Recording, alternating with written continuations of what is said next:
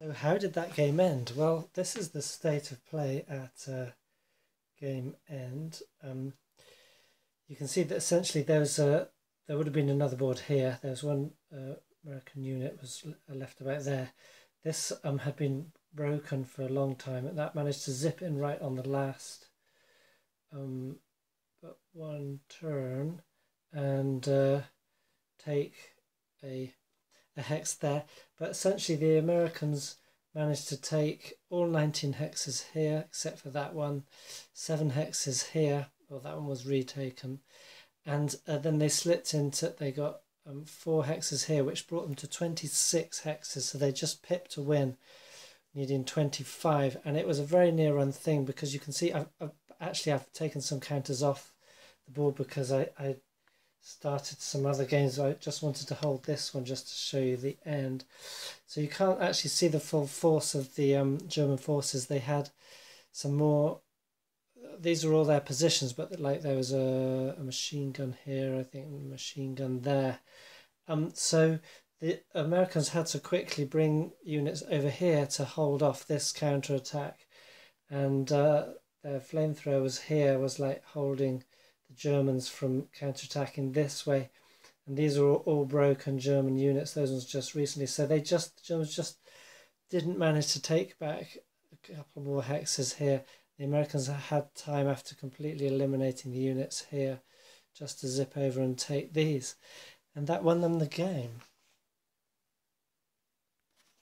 So that was scenario 3, a simple equation. And I played scenario 1 years ago, played scenario 2 here at home just before, and that was called the War of the Rats. Then since that I played scenario 4, Welcome Back. I can't remember much about that off the top of my head. And then I've just been playing, hang on, there's one in Hosingen. Yes, Welcome Back was in Hosingen. Oh yes, that was an interesting one. Essentially the victory conditions, that Germans would immediately become exiting 10 VPs off the west edge. That was basically 5 squads and or leaders, leader 1 and so forth. And that, interestingly, used the same map as the next scenario, but in a different way. So scenario 5, Welcome Back, was set in Hosingen, and you had very few German squads. So this isn't from that scenario. So you had like 2 flamethrowers, a heavy machine gun and a medium machine gun, I think, and that was it, and some leaders and, you know, the squads taking them. And they had to set up within sort of this hex row. The Germans came on,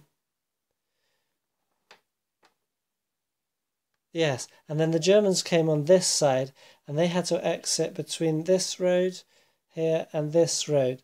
So essentially they seeing as the Americans were in the middle, the Germans were going to come off this road or this road. And it was something which illustrates something that's beautiful about ASL. ASL is essentially what's termed a sandbox game, in that you are given a system, and that system can take you into many different scenarios. Now, many games are built for a particular battle, and so the system is tailored for what went on in that battle, and to reproduce that and create possible storyline avenues from that. But the ASL system can kind of go 3 ways, but it's such a detailed and such tried and tested system that essentially the first thing it can do, which is something that it really sort of borrows over from miniature play, is it has a point system. So you can just take a map, you can take sides, and you spend points, and you get on your different units for each side. And then, you know, you say have one perhaps as a defender, and he might have 20-30% less points or whatever.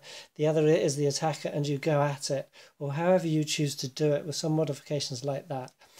Now, that is a great fun way of doing it, because you make up your scenarios and your stories and so forth as you go on. However, I think it has a drawback in that in miniatures games, generally terrain and so forth is a lot more abstracted, and the whole granularity of everything, even like tanks and so forth, with specific types of different tanks, etc., are so abstracted that on a point system set in a certain amount of terrain, it's quite easy to factor in the effect of one or two hills and a bit of woods and not create an imbalance.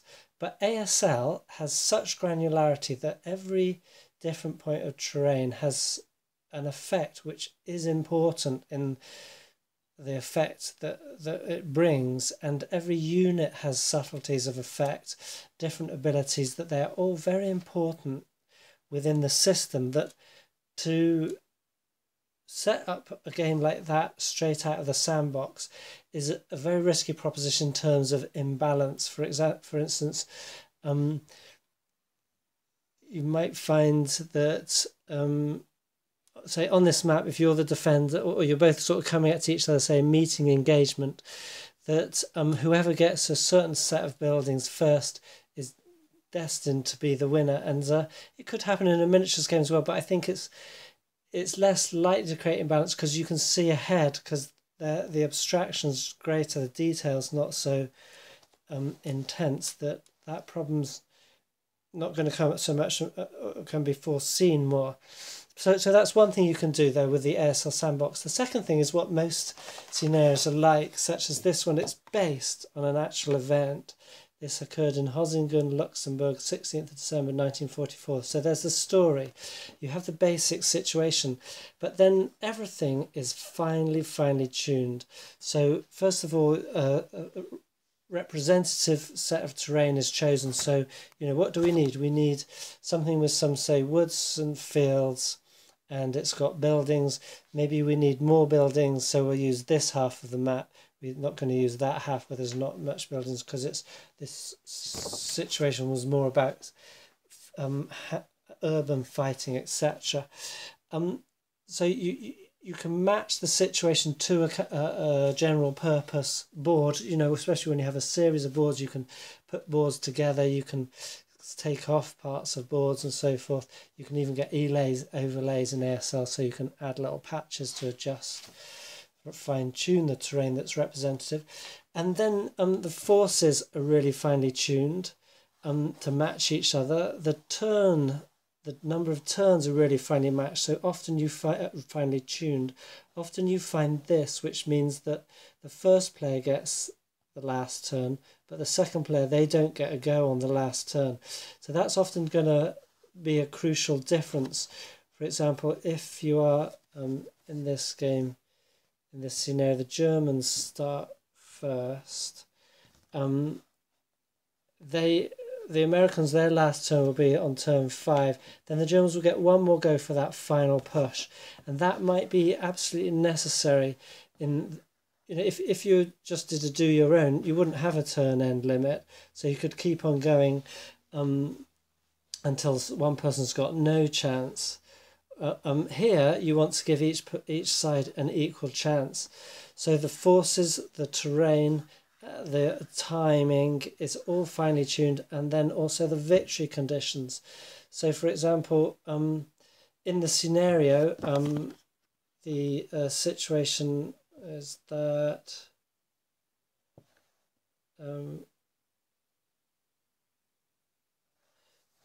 yes, so the Germans wanted to move through.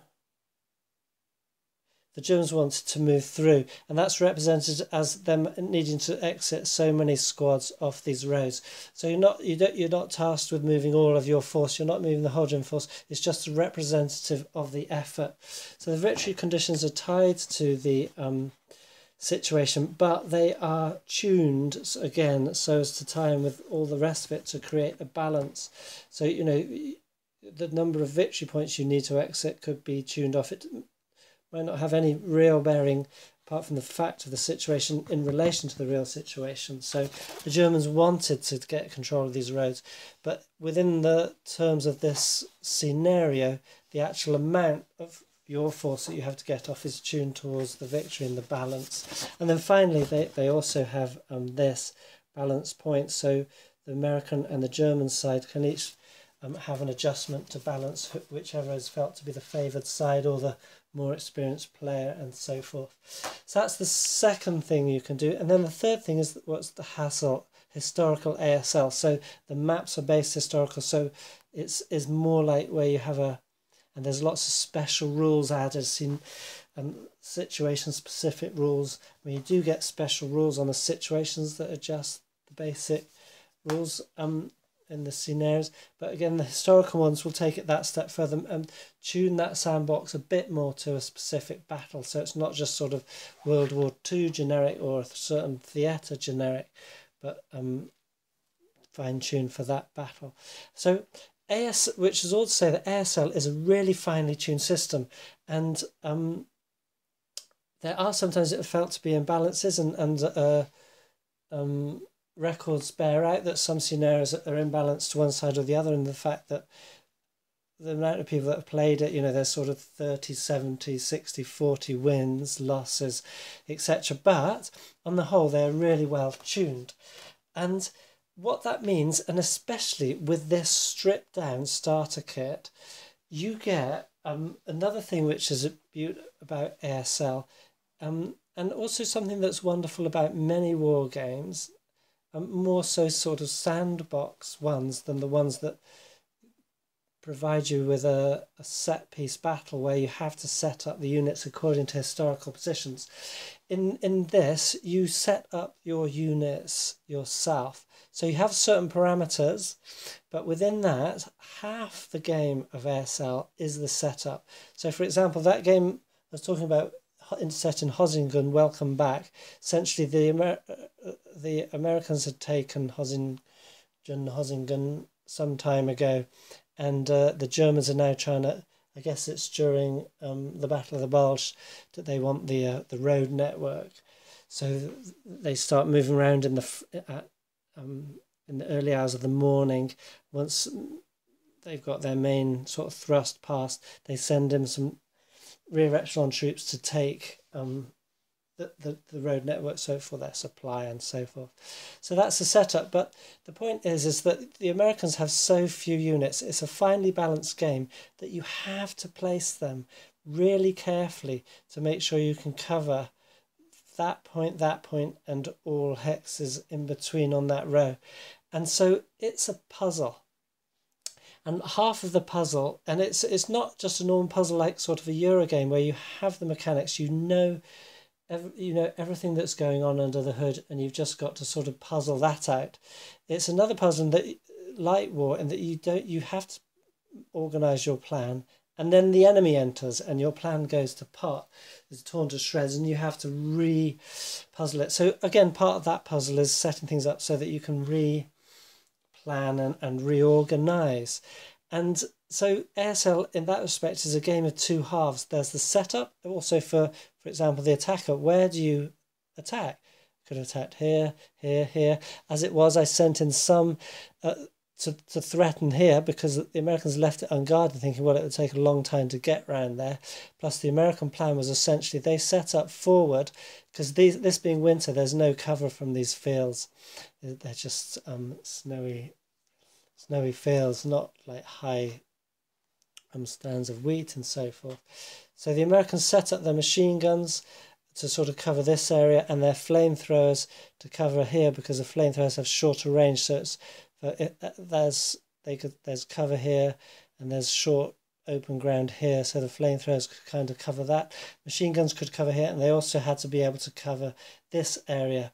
The Germans, I think, set up sort of between here and here. I can't remember. Maybe they could set up here, but anyway, it was known that they could try and sort of come around, and that's essentially what happened. So these ones were kind of more of a diversionary force, and the Germans did basically, they managed to come round here through this area, through this screen, and they edged units off here and won the scenario. But the point was that half of the action, the whole of the game play in that second half, which is once the first turn begins, was dictated by the setup, A, the American setup, and B, the German plan of attack and their setup. And so it's wonderful. ASL really exemplifies that because of its fine-tuning and its free-form setups, because it's not stuck to I don't think I've ever seen an ASL scenario where they say this unit has to be in that hex, this unit has to be in that hex, because they're all kind of like representational battles. So they take the situation and they give you a representation of it. So the historical, it'd be interesting to design an ASL scenario and then design the same scenario as a single standalone wargame in itself, where with the standalone wargame, people would want you to look at the records for where every unit was. Maybe not so much tactical because we don't have that record, but more or less, where the units were at the beginning and then go from there. Whereas with ASL, the beginning is half of the game, setting up for the beginning. So I'm not quite sure where I was going with this, except really, I suppose, just to say, so that was scenario 4. Then I just played scenario 5, called Clearing Colleyville, which I say played and playing, which uses the same board, but now it's switched. So the Germans have the town, so that same board, but it's representing Colleyville and not Hosingen, and the Americans have forces trying to come in. And again, it's interesting, finely tuned. It's not quite certain when all of the American units come on, how many it is, but you're not quite sure how many they will be. And it is great. I think what it is, I'm finding my experience of this ASL starter kit number 1 is having some background in ASL. I can get into the game very easily. It's a breeze to play. Like I said before, it takes half an hour for a turn that playing both sides. That's 50 minutes each side. Sometimes it's even less because being starter kit and being starter kit 1, it's infantry only. You don't have so much to think about, like guns and tanks, and not so many units anyway because it's not huge maps. So some turns are taking 5 minutes. And so I'm breezing through these scenarios, and very soon I will be on scenario number 6, the last one in the box, Released from the East, which I'm looking forward to. I'm a terrible, I get into stuff and then I reach that hump. It's the solo player's nemesis, I find, is that because I don't have an opponent to keep me going, I can sit down and play with my wargaming buddies for 8 hours at a stretch, barely moving from the table, and it's not a problem. But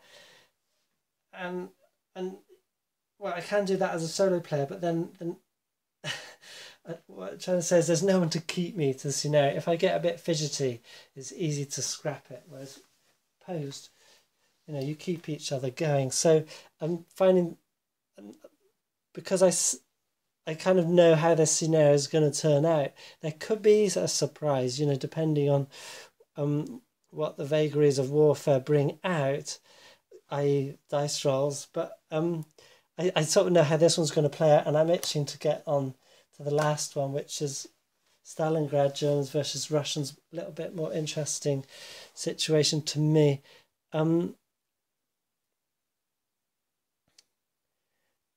So yeah, I don't know what else to say except that I've really enjoyed the starter kit thing. I've got the starter kit 3, but I sort of bulk at going into that because of I know that it will slow down because I will be needing to look up lots of rules for the tanks. So that is the thing about ASL. I'm comfortable enough with infantry that this is a breeze for me. And there must be a point where you're comfortable enough with tanks that is a breeze for you. And you're comfortable enough with guns that they are a breeze for you. And so at each of those plateaus, ASL's just a joy. It's not a slog that it can be bemoaned to be. It just depends. You just need to reach the plateau, and with the starter kits, you can reach the infantry plateau a lot quicker than, say, if you have the than full ASL, because again, there's a lot more in full ASL. And this is a very nice way to do it, coming from ASL to starter kit. And obviously, it's tailored for the other way. So I'm waffling a lot, and I just want to say one last thing is I've just been watching a video on Holland 44, which is an operational game, and it's a video by a YouTuber, Jeff Capuano. I think that's how you pronounce his name, and I think it's Jeff, JEFFCAP, and I'm not sure about the rest. I don't want to spell it in case I get it wrong. Capuano, but you know, you put in Jeff Cap, I guess it might find it, or Holland 44, Mark Simonich, and you'll find his latest video, and I really recommend going to his channel because he does. I really like the way he covers the games. He has quite a considered approach, and he presents himself. He presents what he's trying to present very well. So I'll just give you that recommendation before I go now, and ta-ta for now. Okay, so here is the situation from. Hang on. Actually, I'm going to do this on a separate video, I think, because this might make this one too long. Sorry about this.